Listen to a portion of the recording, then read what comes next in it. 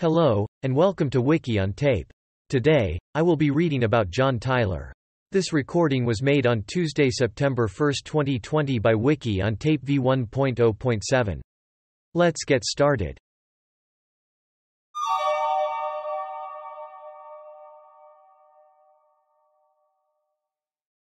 Summary.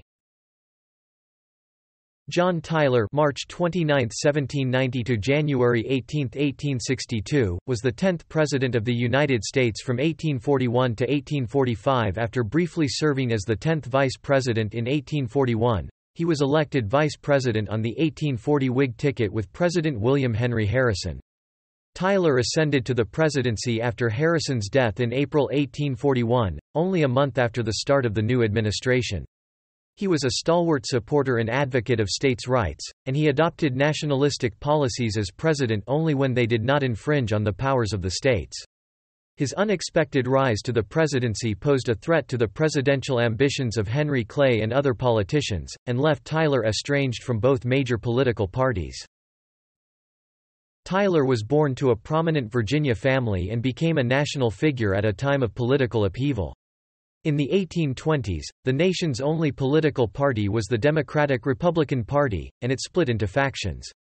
Tyler was initially a Democrat, but he opposed Andrew Jackson during the nullification crisis, seeing Jackson's actions as infringing on states' rights, and he criticized Jackson's expansion of executive power during the Bank War. This led Tyler to ally with the Whig Party. He served as a Virginia state legislator, governor, U.S. representative, and U.S. senator. He was put on the 1840 presidential ticket to attract states' rights Southerners to a Whig coalition to defeat Martin Van Buren's re-election bid. President Harrison died just 1 month after taking office, and Tyler became the first vice president to succeed to the presidency without election. He served longer than any other president in U.S. history not elected to the office. To forestall constitutional uncertainty, Tyler immediately took the oath of office, moved into the White House, and assumed full presidential powers, a precedent that governed future successions and was codified in the 25th Amendment. Tyler signed into law some of the Whig-controlled Congress's bills, but he was a strict constructionist and vetoed the party's bills to create a national bank and raise the tariff rates. He believed that the president should set policy rather than Congress, and he sought to bypass the Whig establishment, most notably Senator Henry Clay of Kentucky.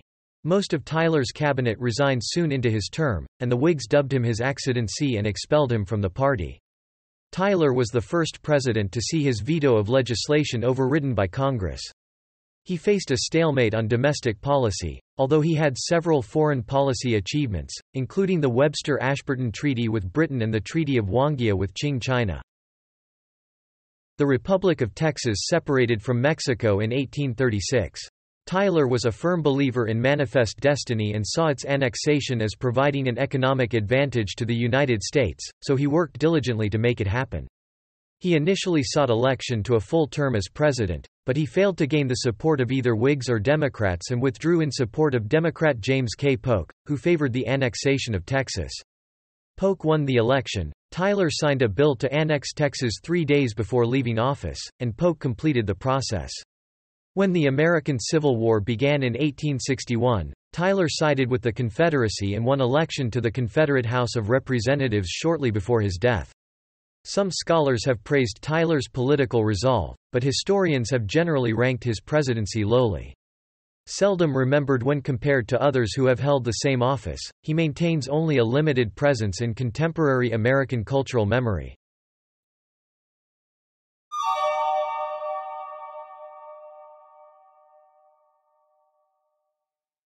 Early life and legal career. John Tyler was born on March 29, 1790. Like his future running mate, William Henry Harrison, Tyler hailed from Charles City County, Virginia, and was descended from aristocratic and politically entrenched families of English ancestry. The Tyler family traced its lineage to colonial Williamsburg in the 17th century. John Tyler Sr., commonly known as Judge Tyler, was a friend and college roommate of Thomas Jefferson and served in the Virginia House of Delegates alongside Benjamin Harrison v. father of William. The elder Tyler served 4 years as Speaker of the House of Delegates before becoming a state court judge. He subsequently served as governor and as a judge on the U.S. District Court at Richmond. His wife, Mary Merritt Armistead, was the daughter of a prominent plantation owner, Robert Booth Armistead. She died of a stroke when her son John was 7 years old. With 2 brothers and 5 sisters, Tyler was reared on Greenway Plantation, a 1,200-acre, 5 square kilometers estate with a 6-room manor house his father had built. The Tylers' 40 slaves grew various crops, including wheat, corn and tobacco. Judge Tyler paid high wages for tutors who challenged his children academically. Tyler was of frail health, thin and prone to diarrhea throughout life. At the age of 12, he entered the preparatory branch of the elite college of William and Mary, continuing the Tyler family's tradition of attending the college. Tyler graduated from the school's collegiate branch in 1807, at age 17. Among the books that formed his economic views was Adam Smith's The Wealth of Nations, and he acquired a lifelong love of Shakespeare. His political opinions were shaped by Bishop James Madison, the college's president and namesake of the future president. The bishop served as a second father and mentor to Tyler. After graduation, Tyler read the law with his father, a state judge at the time, and later with Edmund Randolph, former United States Attorney General. Tyler was erroneously admitted to the Virginia bar at the premature age of 19. The admitting judge neglected to ask his age. By this time his father was serving as governor of Virginia, 1808 to 1811, and the young Tyler started a practice in Richmond, the state capital. In 1813 he purchased Woodburn Plantation, and resided there until 1821. Start in Virginia politics. In 1811, at age 21, Tyler was elected to represent Charles City County in the House of Delegates. He served 5 successive one-year terms and sat on the Courts and Justice Committee. The young politician's defining positions were on display by the end of his first term in 1816: strong, staunch support of states' rights and opposition to a national bank. He joined fellow legislator Benjamin W. Lee in supporting the censure of U.S. Senators William Branch Giles and Richard Brent of Virginia, who had, against the Virginia legislature's instructions, voted for the recharter of the First Bank of the United States. War of 1812. Tyler, like most Americans of his day, was anti-British, and at the onset of the War of 1812 he urged support for military action in a speech to the House of Delegates. After the British capture of Hampton, Virginia, in the summer of 1813, Tyler eagerly organized a militia company, the Charles City Rifles, to defend Richmond, which he commanded with the rank of captain. No attack came, and he dissolved the company 2 months later. For his military service, Tyler received a land grant near what later became Sioux City, Iowa. Tyler's father died in 1813, and Tyler inherited 13 slaves along with his father's plantation. In 1816, he resigned his legislative seat to serve on the Governor's Council of State, a group of 8 advisors elected by the General Assembly. U.S. House of Representatives. The death of U.S. Representative John Clopton in September 1816 created a vacancy in Virginia's 23rd congressional district. Tyler sought the seat, as did his friend and political ally Andrew Stevenson. Since the 2 men were politically alike, the race was for the most part a popularity contest. Tyler's political connections and campaigning skills narrowly won him the election. He was sworn into the 14th Congress on December 17, 1816. To serve as a Democratic Republican, the major political party in the era of good feelings. While the Democratic Republicans had supported states' rights, in the wake of the War of 1812 many members urged a stronger central government.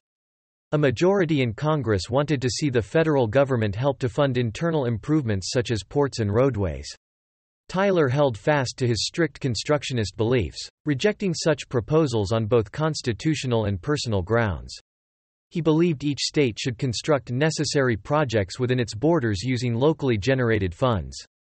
Virginia was not, in so poor a condition as to require a charitable donation from Congress, he contended. He was chosen to participate in an audit of the Second Bank of the United States in 1818 as part of a 5-man committee, and was appalled by corruption he perceived within the bank. He argued for the revocation of the bank charter, although Congress rejected any such proposal. His first clash with General Andrew Jackson followed Jackson's 1818 invasion of Florida during the First Seminole War. While praising Jackson's character, Tyler condemned him as overzealous for the execution of 2 British subjects. Tyler was elected for a full term without opposition in early 1819. The major issue of the 16th Congress, 1819–21, was whether Missouri should be admitted to the Union, and whether slavery would be permitted in the new state. Acknowledging the ills of slavery, he hoped that by letting it expand, there would be fewer slaves in the East as slave and master journeyed west, making it feasible to consider abolishing the institution in Virginia. Thus, slavery would be abolished through the action of individual states as the practice became rare, as had been done in some northern states. Tyler believed that Congress did not have the power to regulate slavery and that admitting states based on whether they were slave or free was a recipe for sectional conflict. Therefore, the Missouri Compromise was enacted without Tyler's support. It admitted Missouri as a slave state and Maine as a free one, and it also forbade slavery in states formed from the northern part of the territories. Throughout his time in Congress, he voted against bills which would restrict slavery in the territories. Tyler declined to seek renomination in late 1820, citing ill health. He privately acknowledged his dissatisfaction with the position, as his opposing votes were largely symbolic and did little to change the political culture in Washington. He also observed that funding his children's education would be difficult on a congressman's low salary. He left office on March 3, 1821, endorsing his former opponent Stevenson for the seat, and returned to private law practice full-time. Return to state politics. Restless and bored after 2 years at home practicing law, Tyler sought election to the House of Delegates in 1823. Neither member from Charles City County was seeking re-election, and Tyler was elected easily that April, finishing first among the 3 candidates seeking the 2 seats. At the term's start in December, he found the chamber in debate over the impending presidential election of 1824. The Congressional Nominating Caucus, an early system for choosing presidential candidates, was still used despite its growing unpopularity. Tyler tried to convince the lower house to endorse the caucus system and choose William H. Crawford as the Democratic-Republican candidate. Crawford captured the legislature's support, but Tyler's proposal was defeated. His most enduring effort in this second legislative tenure was saving the College of William and Mary, which risked closure from waning enrollment. Rather than move it from rural Williamsburg to the populous capital of Richmond, as some suggested, Tyler proposed that a series of administrative and financial reforms be enacted.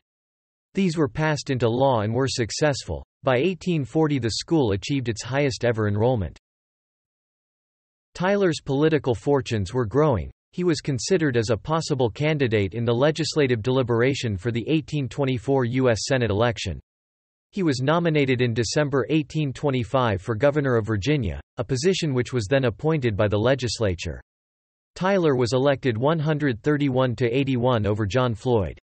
The office of governor was powerless under the original Virginia Constitution, 1776–1830, lacking even veto authority. Tyler enjoyed a prominent oratorical platform but could do little to influence the legislature. His most visible act as governor was delivering the funeral address for former President Jefferson, a Virginian, who had died on July 4, 1826. Tyler was deeply devoted to Jefferson, and his eloquent eulogy was well received. Tyler's governorship was otherwise uneventful. He promoted states' rights and adamantly opposed any concentration of federal power. In order to thwart federal infrastructure proposals, he suggested Virginia actively expand its own road system. A proposal was made to expand the state's poorly funded public school system, but no significant action was taken.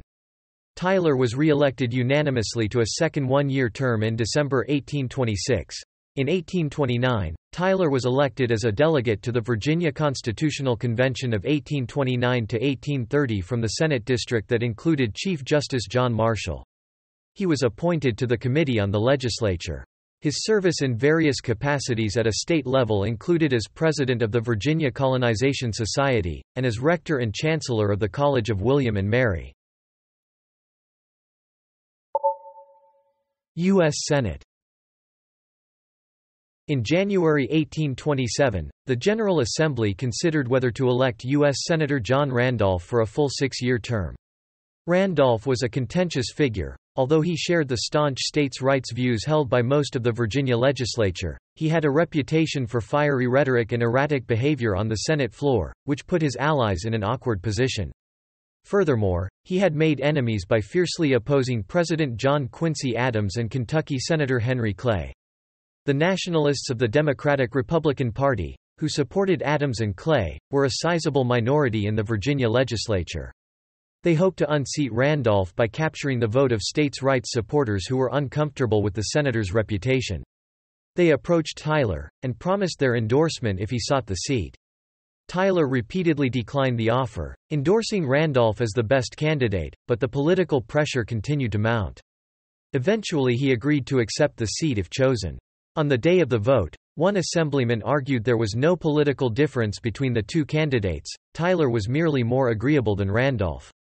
The incumbent's supporters, though, contended that Tyler's election would be a tacit endorsement of the Adams administration.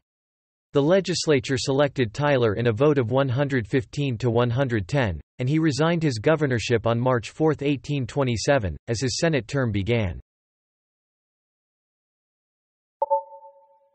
Democratic maverick. By the time of Tyler's senatorial election, the 1828 campaign for president was in progress. Adams, the incumbent president, was challenged by General Andrew Jackson. The Democratic Republicans had splintered into Adams' National Republicans and Jackson's Democrats. Tyler disliked both candidates for their willingness to increase the power of the federal government, but he was increasingly drawn to Jackson, hoping that he would not seek to spend as much federal money on internal improvements as Adams. Of Jackson he wrote, "Turning to him I may at least indulge in hope. Looking on Adams I must despair." When the 20th Congress began in December 1827, Tyler served alongside his Virginia colleague and friend Littleton Waller Tazewell, who shared his strict constructionist views and uneasy support of Jackson. Throughout his tenure, Senator Tyler vigorously opposed national infrastructure bills, feeling these were matters for individual states to decide. He and his Southern colleagues unsuccessfully opposed the protectionist Tariff of 1828, known to its detractors as the Tariff of Abominations. Tyler suggested that the tariff's only positive outcome would be a national political backlash, restoring a respect for states' rights. Tyler remained a strong supporter of states' rights, stating, "They may strike the federal government out of existence by a word, demolish the Constitution and scatter its fragments to the winds." Tyler was soon at odds with President Jackson, frustrated by Jackson's newly emerging spoils system, describing it as an electioneering weapon. He voted against many of the president's nominations when they appeared to be unconstitutional or motivated by patronage. Opposing the nominations of a president of his own party was considered an act of insurgency against his party. Tyler was particularly offended by Jackson's use of the recess appointment power to name 3 treaty commissioners to meet with emissaries from the Ottoman Empire, and introduced a bill chastising the president for this. In some matters Tyler was on good terms with Jackson. He defended Jackson for vetoing the Maysville Road funding project, which Jackson considered unconstitutional. He voted to confirm several of the president's appointments, including Jackson's future running mate Martin Van Buren as United States Minister to Britain. The leading issue in the 1832 presidential election was the recharter of the Second Bank of the United States, which both Tyler and Jackson opposed.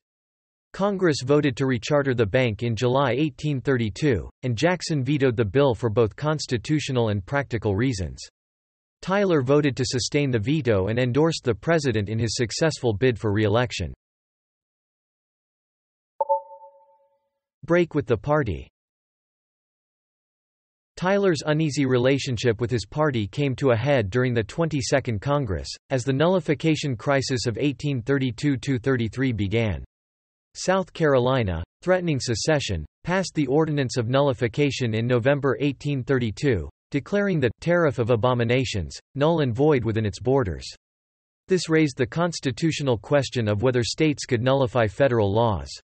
President Jackson, who denied such a right, prepared to sign a force bill allowing the federal government to use military action to enforce the tariff. Tyler, who sympathized with South Carolina's reasons for nullification, rejected Jackson's use of military force against a state and gave a speech in February 1833 outlining his views. He supported Clay's compromise tariff, enacted that year, to gradually reduce the tariff over 10 years, alleviating tensions between the states and the federal government. In voting against the force bill, Tyler knew he would permanently alienate the pro-Jackson faction of the Virginia legislature, even those who had tolerated his irregularity up to this point. This jeopardized his re-election in February 1833, in which he faced the pro-administration Democrat James McDowell. However, with Clay's endorsement, Tyler was re-elected by a margin of 12 votes. Jackson further offended Tyler by moving to dissolve the bank by executive fiat. In September 1833, Jackson issued an executive order directing Treasury Secretary Roger B. Taney to transfer federal funds from the bank to state-chartered banks without delay. Tyler saw this as a flagrant assumption of power, a breach of contract, and a threat to the economy. After months of agonizing, he decided to join with Jackson's opponents. Sitting on the Senate Finance Committee, he voted for 2 censure resolutions against the president in March 1834. By this time, Tyler had become affiliated with Clay's newly formed Whig Party, which held control of the Senate. On March 3, 1835, with only hours remaining in the congressional session, the Whigs voted Tyler president pro tempore of the Senate as a symbolic gesture of approval. He is the only U.S. president to have held this office. Shortly thereafter, the Democrats took control of the Virginia House of Delegates. Tyler was offered a judgeship in exchange for resigning his seat, but he declined. Tyler understood what was to come. He would soon be forced by the legislature to cast a vote that went against his constitutional beliefs. Senator Thomas Hart Benton of Missouri had introduced a bill expunging the censure of Jackson. By resolution of the Democratic-controlled legislature, Tyler could be instructed to vote for the bill. If he disregarded the instructions, he would be violating his own principles. The first act of my political life was a censure on Messrs. Giles and Brent for opposition to instructions, he noted. Over the next few months he sought the counsel of his friends, who gave him conflicting advice. By mid-February he felt that his Senate career was likely at an end. He issued a letter of resignation to the vice president, Van Buren, on February 29, 1836, saying in part, "I shall carry with me into retirement the principles which I brought with me into public life, and by the surrender of the high station to which I was called by the voice of the people of Virginia, I shall set an example to my children which shall teach them to regard as nothing place and office, when either is to be attained or held at the sacrifice of honor." 1836 presidential election. While Tyler wished to attend to his private life and family, he was soon occupied with the 1836 presidential election. He had been suggested as a vice presidential candidate since early 1835, and the same day the Virginia Democrats issued the expunging instruction, the Virginia Whigs nominated him as their candidate. The new Whig Party was not organized enough to hold a national convention and name a single ticket against Van Buren, Jackson's chosen successor. Instead, Whigs in various regions put forth their own preferred tickets, reflecting the party's tenuous coalition. The Massachusetts Whigs nominated Daniel Webster and Francis Granger, the anti-Masons of the northern and border states backed William Henry Harrison and Granger, and the states' rights advocates of the Middle and Lower South nominated Hugh Lawson White and John Tyler. In Maryland, the Whig ticket was Harrison and Tyler, and in South Carolina it was Willie P. Mangum and Tyler. The Whigs wanted to deny Van Buren a majority in the Electoral College, throwing the election into the House of Representatives, where deals could be made. Tyler hoped electors would be unable to elect a vice president, and that he would be one of the top 2 vote-getters, from whom the Senate, under the 12th Amendment, must choose. Following the custom of the times, that candidates not appear to seek the office, Tyler stayed home throughout the campaign, and made no speeches. Tyler received only 47 electoral votes, from Georgia, South Carolina and Tennessee, in the November 1836 election, trailing both Granger and the Democratic candidate, Richard Mentor Johnson of Kentucky. Harrison was the leading Whig candidate for president, but he lost to Van Buren. The presidential election was settled by the Electoral College, but for the only time in American history, the vice presidential election was decided by the Senate, which selected Johnson over Granger on the first ballot. National political figure. Tyler had been drawn into Virginia politics as a U.S. Senator. From October 1829 to January 1830, he served as a member of the state constitutional convention, a role which he had been reluctant to accept. The original Virginia Constitution gave outsize influence to the state's more conservative eastern counties, as it allocated an equal number of legislators to each county regardless of population and only granted suffrage to property owners. The convention gave the more populous and liberal counties of western Virginia an opportunity to expand their influence. Tyler, a slave owner from eastern Virginia, supported the existing system. He largely remained on the sidelines during the debate, however, not wishing to alienate any of the state's political factions.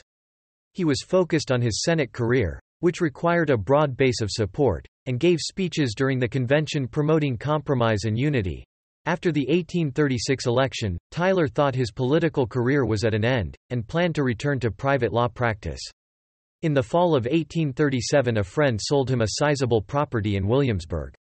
Unable to remain away from politics, Tyler successfully sought election to the House of Delegates and took his seat in 1838. He was a national political figure by this point, and his third delegate service touched on such national issues as the sale of public lands. Tyler's successor in the Senate was William Cabell Rives, a conservative Democrat. In February 1839, the General Assembly considered who should fill that seat, which was to expire the following month. Rives had drifted away from his party, signaling a possible alliance with the Whigs. As Tyler had already fully rejected the Democrats, he expected the Whigs would support him. Still, many Whigs found Rives a more politically expedient choice, as they hoped to ally with the conservative wing of the Democratic Party in the 1840 presidential election. This strategy was supported by Whig leader Henry Clay, who nevertheless admired Tyler at that time. With the vote split among three candidates, including Rives and Tyler, the Senate seat remained vacant for almost 2 years, until January 1841. Adding Tyler to the ticket. When the 1839 Whig National Convention convened in Harrisburg, Pennsylvania, to choose the party's ticket, the United States was in the third year of a serious recession following the Panic of 1837. President Van Buren's ineffective efforts to deal with the situation cost him public support.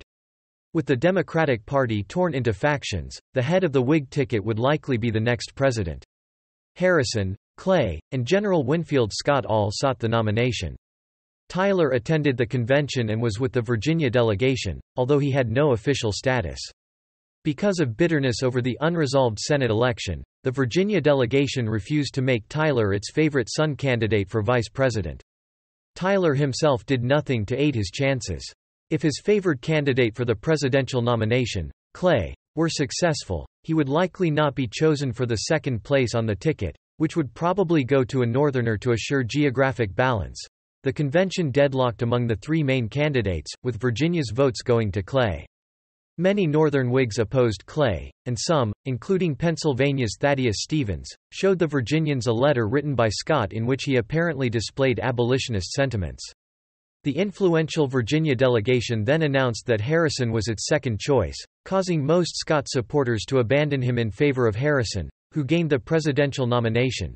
The vice presidential nomination was considered immaterial. No president had failed to complete his elected term. Not much attention was given to the choice, and the specifics of how Tyler came to gain it are unclear. Chidwood pointed out that Tyler was a logical candidate. As a Southern slave owner, he balanced the ticket and also assuaged the fears of Southerners who felt Harrison might have abolitionist leanings. Tyler had been a vice presidential candidate in 1836, and having him on the ticket might win Virginia, the most populous state in the South. One of the convention managers, New York publisher Thurlow Weed, alleged that Tyler was finally taken because we could get nobody else to accept, though he did not say this until after the subsequent break between President Tyler and the Whig Party. Other Tyler foes claimed that he had wept himself into the White House, after crying at Clay's defeat. This was unlikely, as the Kentuckian had backed Tyler's opponent Rives in the Senate election. Tyler's name was submitted in the balloting, and though Virginia abstained, he received the necessary majority. Tyler, as president, was accused of having gained the nomination by concealing his views, and responded that he had not been asked about them. His biographer, Robert Seeger II, held that Tyler was selected because of a dearth of alternative candidates. Seeger concluded, he was put on the ticket to draw the South to Harrison. No more, no less. General election.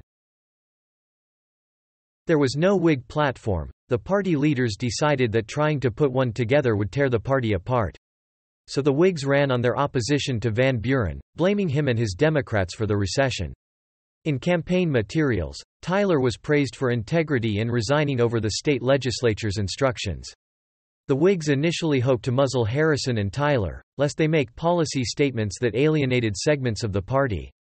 But after Tyler's Democratic rival, Vice President Johnson, made a successful speaking tour, Tyler was called upon to travel from Williamsburg to Columbus, Ohio, and there address a local convention, in a speech intended to assure Northerners that he shared Harrison's views.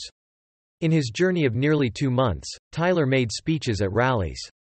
He could not avoid questions, and after being heckled into an admission that he supported the compromise tariff, many Whigs did not, resorted to quoting from Harrison's vague speeches.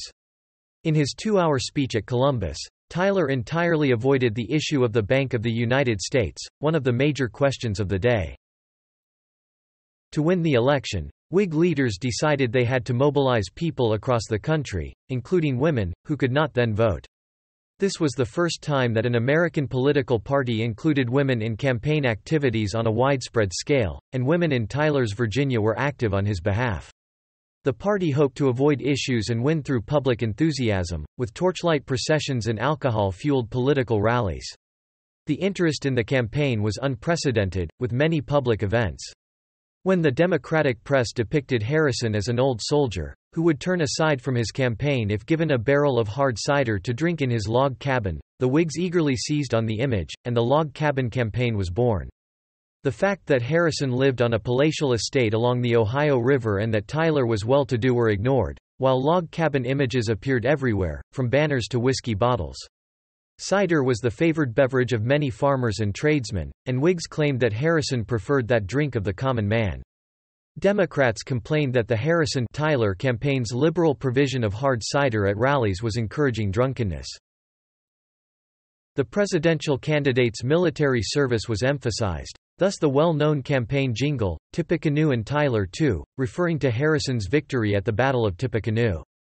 Glee clubs sprouted all over the country, singing patriotic and inspirational songs. One Democratic editor stated that he found the songfests in support of the Whig Party to be unforgettable. Among the lyrics sung were, "We shall vote for Tyler therefore without a why or wherefore." Lewis Hatch, in his History of the Vice Presidency, noted, "The Whigs roared, sang, and hard cidered the hero of Tippecanoe into the White House. Clay, though embittered by another of his many defeats for the presidency, was appeased by Tyler's withdrawal from the still unresolved Senate race, which would permit the election of Rives, and campaigned in Virginia for the Harrison-Tyler ticket." Tyler predicted the Whigs would easily take Virginia. He was embarrassed when he was proved wrong, but was consoled by an overall victory. Harrison and Tyler won by an electoral vote of 234 to 60 and with 53% of the popular vote. Van Buren took only 7 scattered states out of 26. The Whigs gained control of both houses of Congress.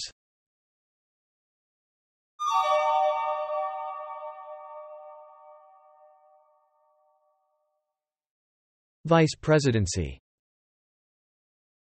As Vice President-elect, Tyler remained quietly at his home in Williamsburg.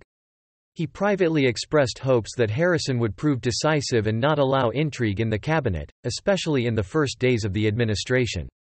Tyler did not participate in selecting the cabinet, and did not recommend anyone for federal office in the new Whig administration.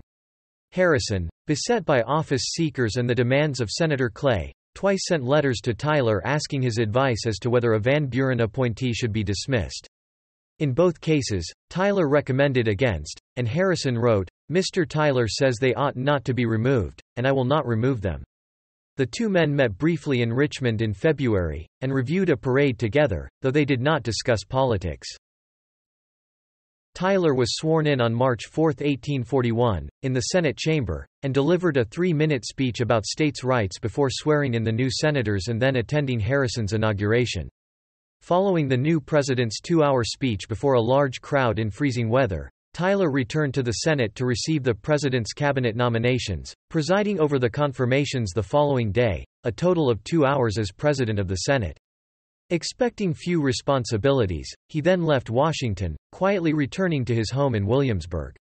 Seeger later wrote, "Had William Henry Harrison lived, John Tyler would undoubtedly have been as obscure as any vice president in American history." Harrison, meanwhile, struggled to keep up with the demands of Henry Clay and others who sought offices and influence in his administration. Harrison's age and fading health were no secret during the campaign, and the question of the presidential succession was on every politician's mind. The first few weeks of the presidency took a toll on Harrison's health, and after being caught in a rainstorm in late March he came down with pneumonia and pleurisy. Secretary of State Daniel Webster sent word to Tyler of Harrison's illness on April 1. 2 days later, Richmond attorney James Lyons wrote with the news that the president had taken a turn for the worse, remarking that, "I shall not be surprised to hear by tomorrow's mail that General Harrison is no more." Tyler decided not to travel to Washington, not wanting to appear unseemly in anticipating the president's death. At dawn on April 5, Webster's son Fletcher, chief clerk of the State Department, arrived at Tyler's plantation to officially inform Tyler of Harrison's death the morning before.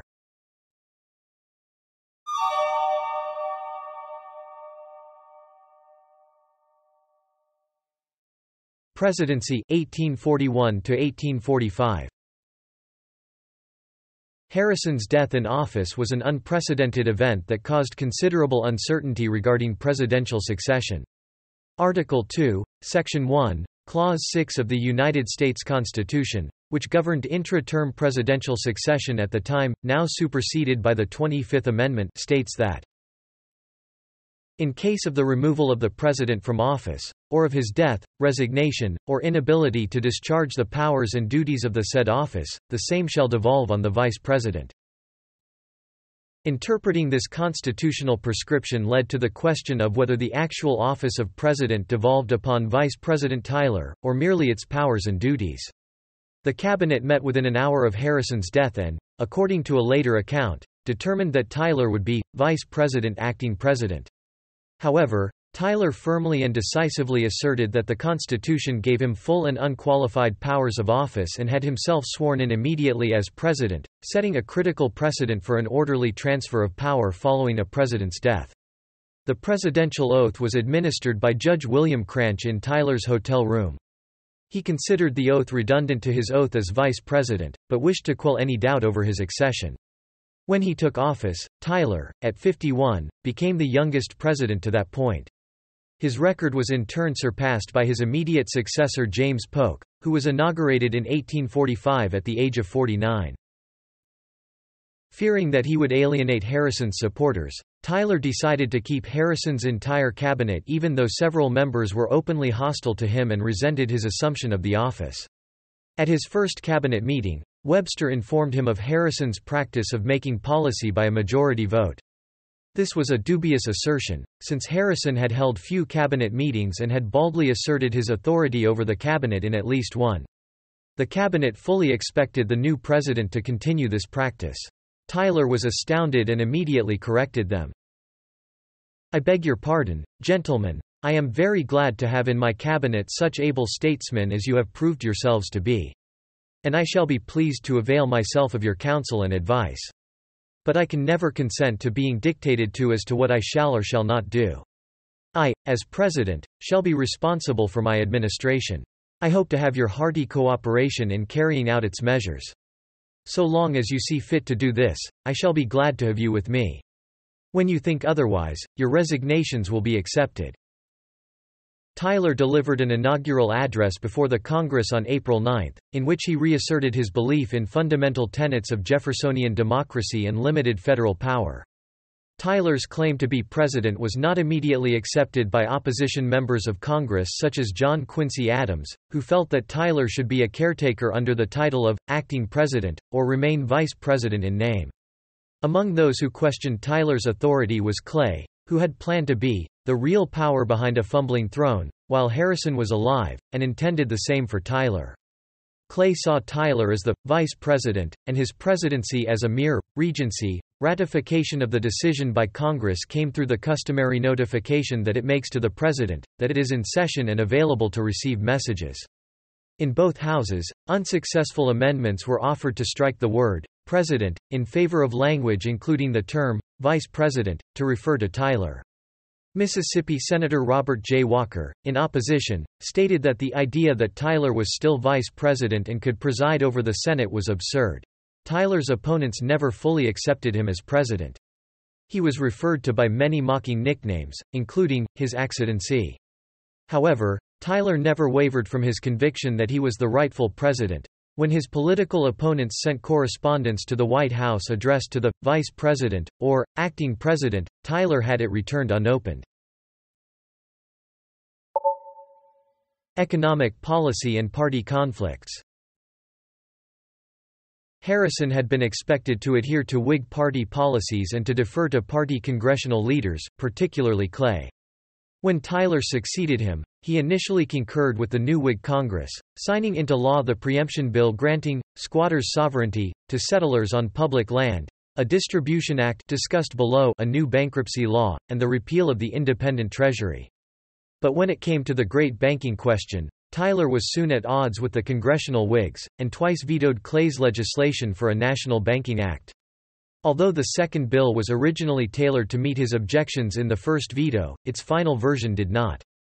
This practice, designed to protect Clay from having a successful incumbent president as a rival for the Whig nomination in 1844, became known as heading Captain Tyler, a term coined by Whig Representative John Minor Botts of Virginia. Tyler proposed an alternative fiscal plan known as the Exchequer, but Clay's friends who controlled the Congress would have none of it. On September 11, 1841, after the second bank veto, members of the cabinet entered Tyler's office one by one and resigned. An orchestration by Clay to force Tyler's resignation and place his own lieutenant, Senate President pro tempore Samuel L. Southard, in the White House. The only exception was Webster, who remained to finalize what became the 1842 Webster-Ashburton Treaty, and to demonstrate his independence from Clay. When told by Webster that he was willing to stay, Tyler is reported to have said, "Give me your hand on that, and now I will say to you that Henry Clay is a doomed man." On September 13, when the president did not resign or give in, the Whigs in Congress expelled Tyler from the party. Tyler was lambasted by Whig newspapers and received hundreds of letters threatening his assassination.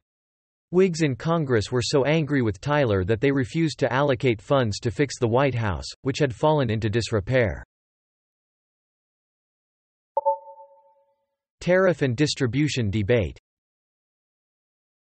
By mid-1841, the federal government faced a projected budget deficit of $11 million. Tyler recognized the need for higher tariffs, but wished to stay within the 20% rate created by the 1833 Compromise Tariff.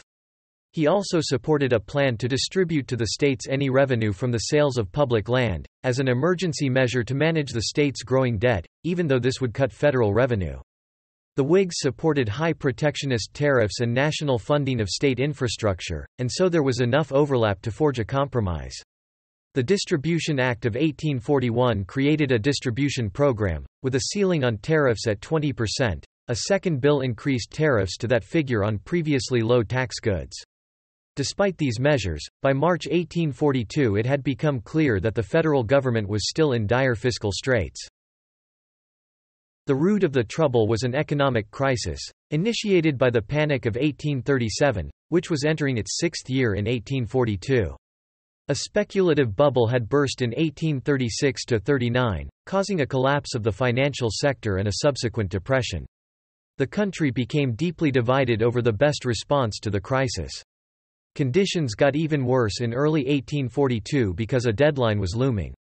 A decade earlier, when the economy was strong, Congress had promised Southern states that there would be a reduction in hated federal tariffs. Northern states welcomed tariffs, which protected their infant industries. But the South had no industrial base and depended on open access to British markets for their cotton.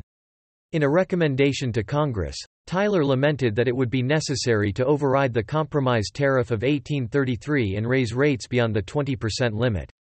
Under the previous deal, this would suspend the distribution program, with all revenues going to the federal government. The defiant Whig Congress would not raise tariffs in a way that would affect the distribution of funds to states. In June 1842 they passed two bills that would raise tariffs and unconditionally extend the distribution program. Believing it improper to continue distribution at a time when federal revenue shortage necessitated increasing the tariff, Tyler vetoed both bills, burning any remaining bridges between himself and the Whigs. Congress tried again, combining the two into one bill. Tyler vetoed it again, to the dismay of many in Congress, who nevertheless failed to override the veto.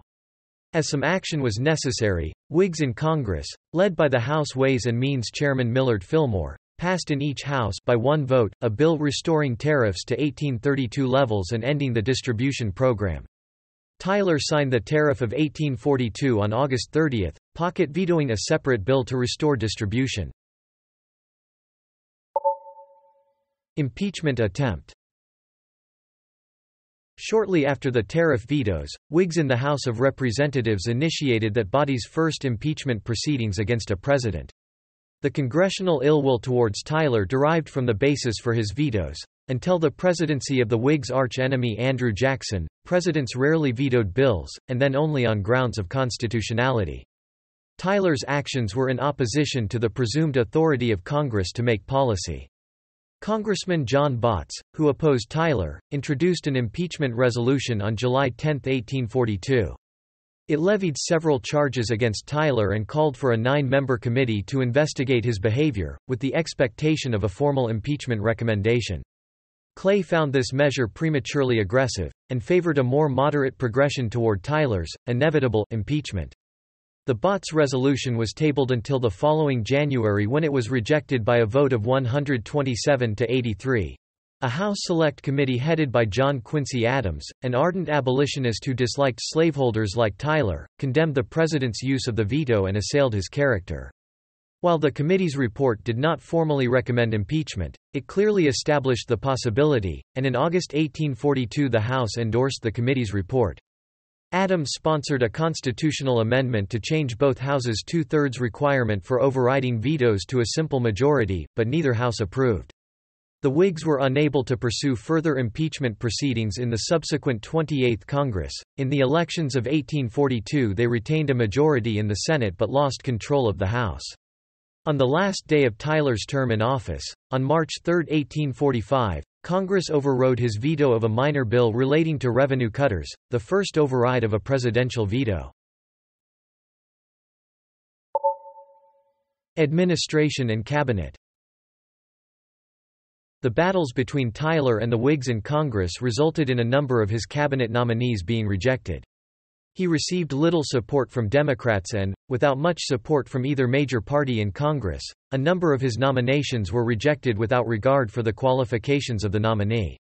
It was then unprecedented to reject a president's nominees for his cabinet, though in 1809, James Madison withheld the nomination of Albert Gallatin as Secretary of State because of opposition in the Senate. 4 of Tyler's cabinet nominees were rejected, the most of any president. These were Caleb Cushing, Treasury; David Henshaw, Navy; James Porter, War; and James S. Greene, Treasury. Henshaw and Porter served as recess appointees before their rejections. Tyler repeatedly renominated Cushing, who was rejected 3 times in one day, March 3, 1843, the last day of the 27th Congress. No cabinet nomination failed after Tyler's term until Henry Stanbury's nomination as Attorney General was rejected by the Senate in 1868. Foreign and military affairs. Tyler's difficulties in domestic policy contrasted with notable accomplishments in foreign policy. He had long been an advocate of expansionism toward the Pacific and free trade, and was fond of evoking themes of national destiny and the spread of liberty in support of these policies. His positions were largely in line with Jackson's earlier efforts to promote American commerce across the Pacific. Eager to compete with Great Britain in international markets, he sent lawyer Caleb Cushing to China, where he negotiated the terms of the Treaty of Wangjia, 1844. The same year, he sent Henry Wheaton as a minister to Berlin, where he negotiated and signed a trade agreement with the Zollverein, a coalition of German states that managed tariffs. This treaty was rejected by the Whigs, mainly as a show of hostility toward the Tyler administration. In an 1842 special message to Congress, the President also applied the Monroe Doctrine to Hawaii, dubbed the Tyler Doctrine, told Britain not to interfere there, and began a process that led to the eventual annexation of Hawaii by the United States. In 1842, Secretary of State Daniel Webster negotiated with Britain the Webster-Ashburton Treaty, which determined the border between Maine and Canada.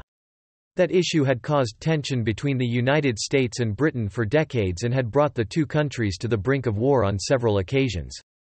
Though the treaty improved Anglo-American diplomatic relations, Tyler was nevertheless unsuccessful in concluding a treaty with the British to fix the boundaries of Oregon. On Tyler's last full day in office, March 3, 1845, Florida was admitted to the Union as the 27th state. Tyler advocated an increase in military strength, and this drew praise from naval leaders, who saw a marked increase in warships. Tyler brought the long, bloody Second Seminole War to an end in 1842, and expressed interest in the forced cultural assimilation of Native Americans. He also advocated the establishment of a chain of American forts from Council Bluffs, Iowa to the Pacific. In May 1842, when the Dorr Rebellion in Rhode Island came to a head, Tyler pondered the request of the governor and legislature to send in federal troops to help suppress it. The insurgents under Thomas Dorr had armed themselves and proposed to install a new state constitution. Before such acts, Rhode Island had been following the same constitutional structure that was established in 1663. Tyler called for calm on both sides, and recommended that the governor enlarge the franchise to let most men vote. Tyler promised that in case an actual insurrection should break out in Rhode Island, he would employ force to aid the regular, or charter, government. He made it clear that federal assistance would be given only to put down an insurrection once underway, and would not be available until violence had taken place. After listening to reports from his confidential agents, Tyler decided that the lawless assemblages had dispersed and expressed his confidence in a temper of conciliation as well as of energy and decision, without need of federal forces. The rebels fled the state when the state militia marched against them, but the incident led to broader suffrage in the state. Judicial appointments. Two vacancies occurred on the Supreme Court during Tyler's presidency, as Justices Smith Thompson and Henry Baldwin died in 1843 and 1844, respectively. Tyler, ever at odds with Congress, including the Whig-controlled Senate, nominated several men to the Supreme Court to fill these seats. However, the Senate successively voted against confirming John C. Spencer, Reuben Walworth, Edward King and John M. Reed. Walworth was rejected 3 times, King rejected twice. One reason cited for the Senate's actions was the hope that Clay would fill the vacancies after winning the 1844 presidential election. Tyler's 4 unsuccessful nominees are the most by a president. Finally, in February 1845, with less than a month remaining in his term, Tyler's nomination of Samuel Nelson to Thompson's seat was confirmed by the Senate. Nelson, a Democrat, had a reputation as a careful and non-controversial jurist. Still, his confirmation came as a surprise. Baldwin's seat remained vacant until James K. Polk's nominee, Robert Grier, was confirmed in 1846. Tyler was able to appoint only 6 other federal judges, all to United States district courts. Annexation of Texas. Tyler made the annexation of the Republic of Texas part of his agenda soon after becoming president. Texas had declared independence from Mexico in the Texas Revolution of 1836, although Mexico still refused to acknowledge its sovereignty. The people of Texas actively pursued joining the Union, but Jackson and Van Buren had been reluctant to inflame tensions over slavery by annexing another southern state. Though Tyler intended annexation to be the focal point of his administration, Secretary Webster was opposed, and convinced Tyler to concentrate on Pacific initiatives until later in his term.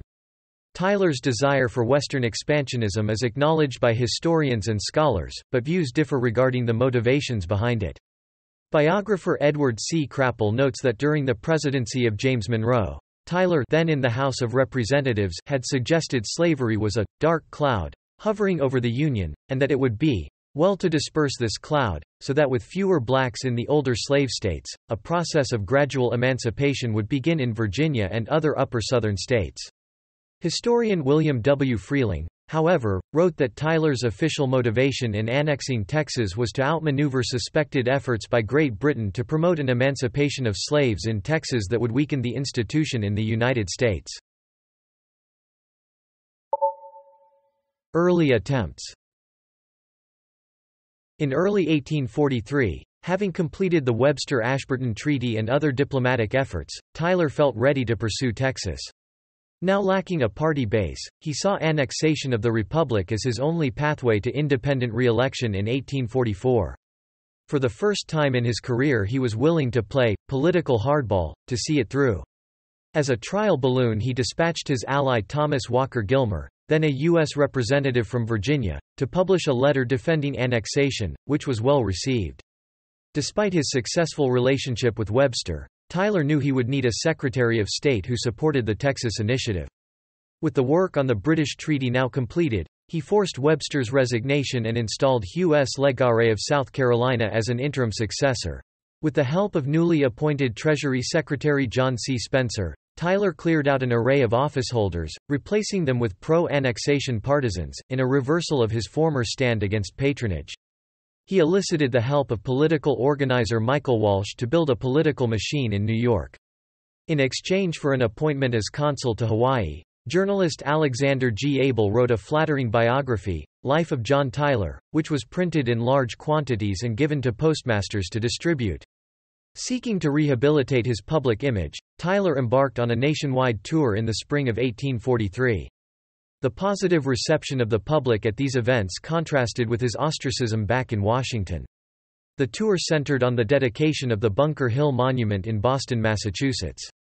Shortly after the dedication, Tyler learned of Legare's sudden death, which dampened the festivities and caused him to cancel the rest of the tour. Tyler appointed Abel P. Upshur, a popular Secretary of the Navy and close advisor, as his new Secretary of State, and nominated Gilmer to fill Upshur's former office. Tyler and Upshur began quiet negotiations with the Texas government, promising military protection from Mexico in exchange for a commitment to annexation. Secrecy was necessary, as the Constitution required congressional approval for such military commitments. Upshur planted rumors of possible British designs on Texas to garner support among Northern voters, who were wary of admitting a new pro-slavery state. By January 1844, Upshur told the Texas government that he had found a large majority of senators in favor of an annexation treaty. The Republic remained skeptical, and finalization of the treaty took until the end of February. USS Princeton disaster. A ceremonial cruise down the Potomac River was held aboard the newly built USS Princeton on February 28, 1844, the day after completion of the annexation treaty. Aboard the ship were 400 guests, including Tyler and his cabinet, as was the world's largest naval gun, the Peacemaker. The gun was ceremoniously fired several times in the afternoon to the great delight of the onlookers, who then filed downstairs to offer a toast. Several hours later, Captain Robert F. Stockton was convinced by the crowd to fire one more shot. As the guests moved up to the deck, Tyler paused briefly to watch his son-in-law, William Waller, sing a ditty. At once an explosion was heard from above. The gun had malfunctioned. Tyler was unhurt, having remained safely below deck, but a number of others were killed instantly, including his crucial cabinet members, Gilmer and Upshur. Also killed or mortally wounded were Virgil Maxey of Maryland, Representative David Gardiner of New York, Commodore Beverly Kennan, Chief of Construction of the United States Navy, and Armistead, Tyler's black slave and body servant. The death of David Gardiner had a devastating effect on his daughter, Julia, who fainted and was carried to safety by the President himself. Julia later recovered from her grief and married Tyler on June 26. For Tyler, any hope of completing the Texas Plan before November, and with it, any hope of re-election, was instantly dashed. Historian Edward P. Crapple later wrote that, prior to the Civil War and the assassination of Abraham Lincoln, the Princeton disaster, unquestionably was the most severe and debilitating tragedy ever to confront a President of the United States. Ratification issue. In what the Miller Center of Public Affairs considers a serious tactical error that ruined the scheme of establishing political respectability for him, Tyler appointed former Vice President John C. Calhoun in early March 1844 as his Secretary of State. Tyler's good friend, Virginia Representative Henry A. Wise, wrote that following the Princeton disaster, Wise on his own volition extended Calhoun the position as a self-appointed emissary of the president, and Calhoun accepted. When Wise went to tell Tyler what he had done, the president was angry but felt that the action had to stand. Calhoun was a leading advocate of slavery, and his attempts to get an annexation treaty passed were resisted by abolitionists as a result. When the text of the treaty was leaked to the public, it met political opposition from the Whigs, who opposed anything that might enhance Tyler's status, as well as from foes of slavery and those who feared a confrontation with Mexico, which had announced that it would view annexation as a hostile act by the United States. Both Clay and Van Buren, the respective frontrunners for the Whig and Democratic nominations, decided in a private meeting at Van Buren's home to come out against annexation. Knowing this, Tyler was pessimistic when he sent the treaty to the Senate for ratification in April 1844. 1844 candidacy. Following Tyler's break with the Whigs in 1841, he attempted a return to his old Democratic Party, but its members, especially the followers of Van Buren, were not ready to accept him. He knew that, with little chance of election, the only way to salvage his presidential legacy was to move public opinion in favor of the Texas issue.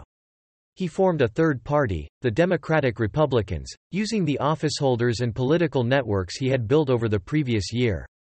Multiple supportive newspapers across the country issued editorials promoting his candidacy throughout the early months of 1844. Reports of meetings held throughout the country suggest that support for the president was not limited to officeholders, as is widely assumed. Just as the Democratic Party was holding its presidential nomination in Baltimore, Maryland, the Tyler supporters, in that very city, were holding signs reading, "Tyler and Texas," and with their own high visibility and energy they gave Tyler their nomination. His new Democratic-Republican Party renominated Tyler for the presidency on May 27, 1844. Regular Democrats were forced to call for annexation of Texas in their platform, but there was a bitter battle for the presidential nomination. Ballot after ballot, Van Buren failed to win the necessary supermajority of Democratic votes, and slowly fell in the rankings. It was not until the ninth ballot that the Democrats turned their sights to James K. Polk, a less prominent candidate who supported annexation. They found him to be perfectly suited for their platform, and he was nominated with 2/3 of the vote. Tyler considered his work vindicated, and implied in an acceptance letter that annexation was his true priority rather than election. Annexation achieved. Tyler was unfazed when the Whig-controlled Senate rejected his treaty by a vote of 16 to 35 in June 1844. He felt that annexation was now within reach by joint resolution rather than by treaty, and made that request to the Congress. Former President Andrew Jackson, a staunch supporter of annexation, persuaded Polk to welcome Tyler back into the Democratic Party and ordered Democratic editors to cease their attacks on him. Satisfied by these developments, Tyler dropped out of the race in August and endorsed Polk for the presidency. Polk's narrow victory over Clay in the November election was seen by the Tyler administration as a mandate for completing the resolution. Tyler announced in his annual message to Congress that, a controlling majority of the people and a large majority of the states have declared in favor of immediate annexation. In late February 1845, the House approved a joint resolution offering annexation to Texas by a substantial margin. The Senate approved by a bare 27 to 25 majority, and 3 days before the end of his term, Tyler signed the bill into law. After some debate, Texas accepted the terms and entered the Union on December 29, 1845, as the 28th state.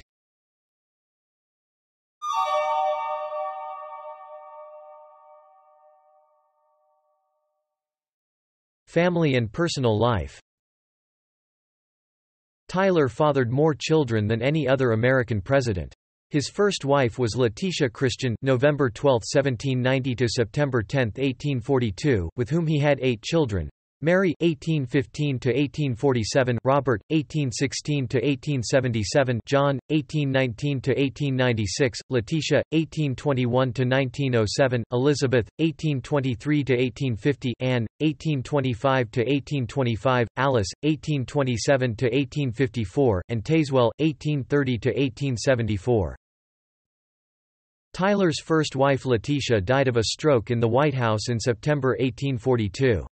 His second wife was Julia Gardiner (July 23, 1820 to July 10, 1889), with whom he had 7 children: David (1846 to 1927), John Alexander (1848 to 1883), Julia (1849 to 1871), Lachlan (1851 to 1902), Leon (1853 to 1935), Robert Fitzwalter (1856 to 1927), and Pearl (1860 to 1947). Although Tyler's family was dear to him, during his political rise he was often away from home for extended periods. When Tyler chose not to seek re-election to the House of Representatives in 1821 because of illness, he wrote that he would soon be called upon to educate his growing family. It was difficult to practice law while away in Washington part of the year, and his plantation was more profitable when Tyler was available to manage it himself. By the time he entered the Senate in 1827, he had resigned himself to spending part of the year away from his family. Still, he sought to remain close to his children through letters. Tyler was a slaveholder, at one point keeping 40 slaves at Greenway.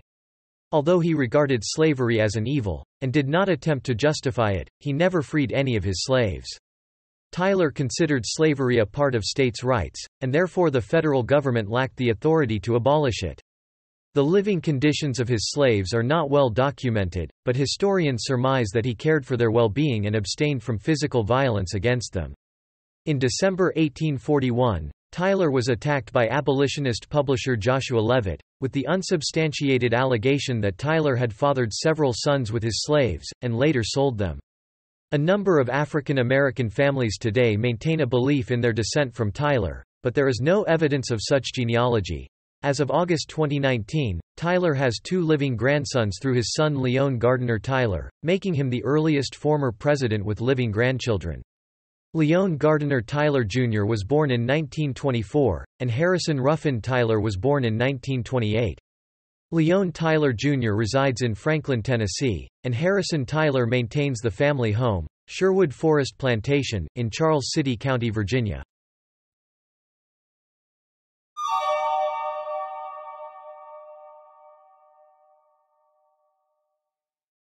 Post-presidency and death. Tyler retired to a Virginia plantation, originally named Walnut Grove, or, The Grove, located on the James River in Charles City County. He renamed it Sherwood Forest, in a reference to the folk legend Robin Hood, to signify that he had been outlawed by the Whig Party. He did not take farming lightly and worked hard to maintain large yields. His neighbors, largely Whigs, appointed him to the minor office of Overseer of Roads in 1847 in an effort to mock him. To their displeasure he treated the job seriously, frequently summoning his neighbors to provide their slaves for road work, and continuing to insist on carrying out his duties even after his neighbors asked him to stop. The former president spent his time in a manner common to Virginia's first families, with parties, visiting or being visited by other aristocrats, and spending summers at the family's seaside home, Villa Margaret. He withdrew from politics, rarely receiving visits from his former allies, and was not sought out as an advisor. Occasionally requested to deliver a public speech, Tyler spoke during the unveiling of a monument to Henry Clay. He acknowledged their political battles, but spoke highly of his former colleague, whom he had always admired for bringing about the Compromise Tariff of 1833. Prelude to the American Civil War. After John Brown's raid on Harper's Ferry ignited fears of an abolitionist attempt to free the slaves, or an actual slave rebellion, several Virginia communities organized militia units, or re-energized existing ones. Tyler's community organized a cavalry troop and a home guard company. Tyler was chosen to command the home guard troops with the rank of captain. On the eve of the Civil War, Tyler re-entered public life as presiding officer of the Virginia Peace Conference held in Washington, D.C., in February 1861 as an effort to devise means to prevent a war. The convention sought a compromise to avoid civil war even as the Confederate Constitution was being drawn up at the Montgomery Convention. Despite his leadership role in the peace conference, Tyler opposed its final resolutions. He felt that they were written by the free state delegates, did not protect the rights of slave owners in the territories, and would do little to bring back the Lower South and restore the Union. He voted against the conference's 7 resolutions, which the conference sent to Congress for approval late in February 1861 as a proposed constitutional amendment. On the same day the peace conference started, local voters elected Tyler to the Virginia Secession Convention. He presided over the opening session on February 13, 1861, while the peace conference was still underway. Tyler abandoned hope of compromise and saw secession as the only option, predicting that a clean split of all Southern states would not result in war. In mid-March he spoke against the peace conference resolutions, and on April 4 he voted for secession even when the convention rejected it. On April 17, after the attack on Fort Sumter and Lincoln's call for troops, Tyler voted with the new majority for secession. He headed a committee that negotiated the terms for Virginia's entry into the Confederate States of America and helped set the pay rate for military officers. On June 14, Tyler signed the Ordinance of Secession, and 1 week later the convention unanimously elected him to the Provisional Confederate Congress. Tyler was seated in the Confederate Congress on August 1, 1861, and he served until just before his death in 1862. In November 1861, he was elected to the Confederate House of Representatives, but he died of a stroke in his room at the Ballard Hotel in Richmond before the first session could open in February 1862.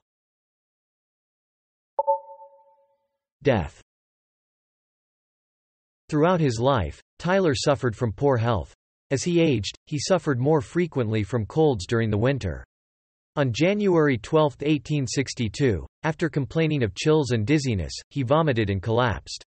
Despite treatment, his health failed to improve, and he made plans to return to Sherwood Forest by the 18th. As he lay in bed the night before, he began suffocating, and Julia summoned his doctor. Just after midnight, Tyler took a sip of brandy, and told his doctor, "Doctor, I am going," to which the doctor replied, "I hope not, sir." Tyler then said, "Perhaps it is best."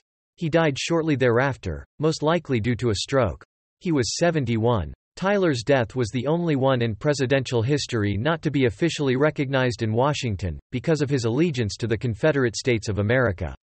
He had requested a simple burial, but Confederate President Jefferson Davis devised a grand, politically pointed funeral, painting Tyler as a hero to the new nation.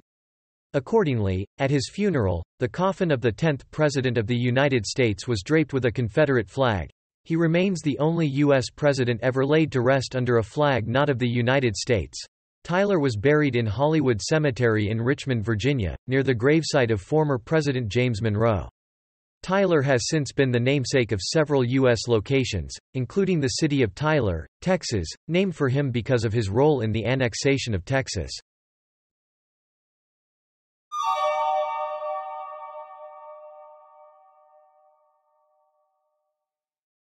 Legacy.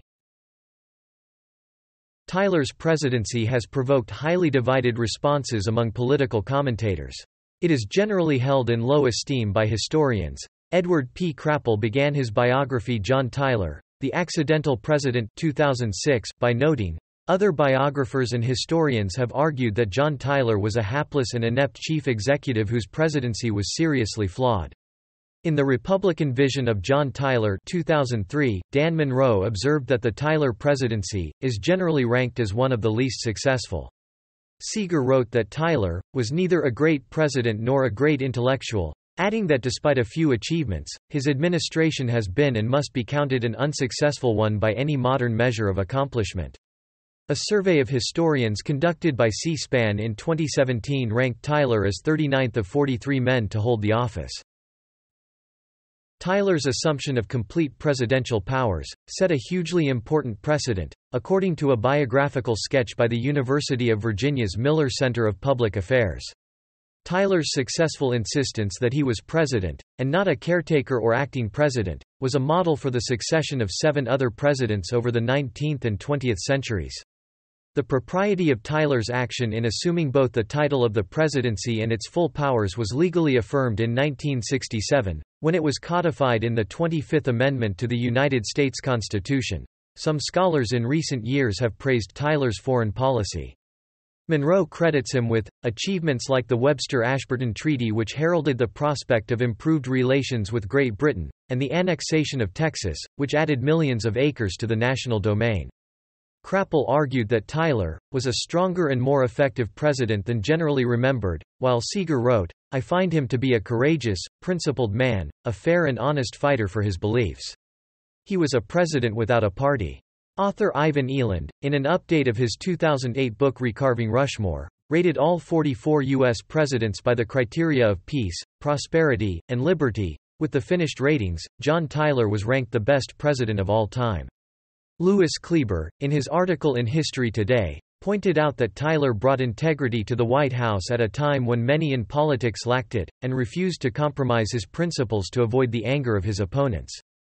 Krappel argues that Tyler's allegiance to the Confederacy overshadows much of the good he did as president. John Tyler's historical reputation has yet to fully recover from that tragic decision to betray his loyalty and commitment to what he had once defined as the first great American interest, the preservation of the Union. Norma Lois Peterson, in her book on Tyler's presidency, suggested that Tyler's general lack of success as president was due to external factors that would have affected whoever was in the White House. Chief among them was Henry Clay, who was determined to realize the vision he had for America, and who would brook no opposition. In the aftermath of Jackson's determined use of the powers of the executive branch, the Whigs wanted the president to be dominated by Congress, and Clay treated Tyler as a subordinate. Tyler resented this, leading to the conflict between the branches that dominated his presidency. Pointing to Tyler's advances in foreign policy, she deemed Tyler's presidency flawed, but not a failure. While academics have both praised and criticized Tyler, the general American public has little awareness of him at all. Several writers have portrayed Tyler as among the nation's most obscure presidents. As Seeger remarked, his countrymen generally remember him, if they have heard of him at all, as the rhyming end of a catchy campaign slogan. Thanks for listening to Wiki-On-Tape. I hope you drop by again sometime. Goodbye.